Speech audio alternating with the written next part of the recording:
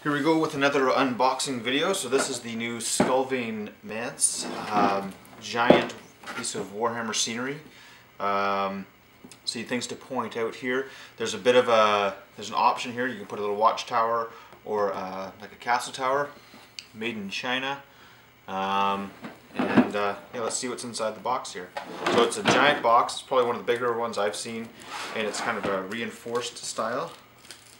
So.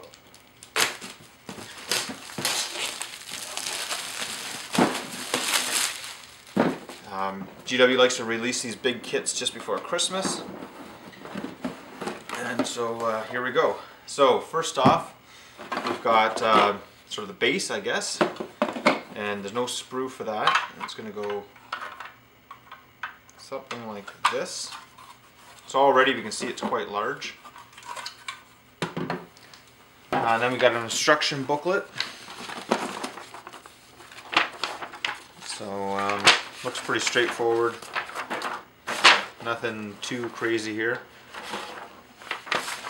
And let's see what's underneath this divider. Okay, so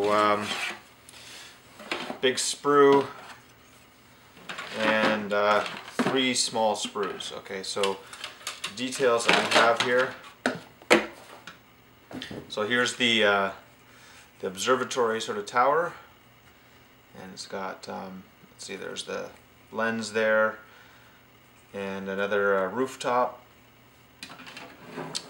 This looks like the option here, the other tower, and the bottom for it. Of course, we have lots of skulls everywhere and some two-tailed comets. There's the rest of that tower. Looks like it's done sort of on the same types of sprues as most of the other scenery stuff, so it's not quite as fine detail as miniatures are, like the regular guys, the troops, but plenty of detail for scenery. Not a ton of well, it's the same amount of skulls as everything else, I guess. And yeah, looks pretty cool. Can't wait to put it together. So for size comparison, what do we have here to show you? So I just put together the Mangler squigs, so they're obviously quite large, but that gives you an idea there.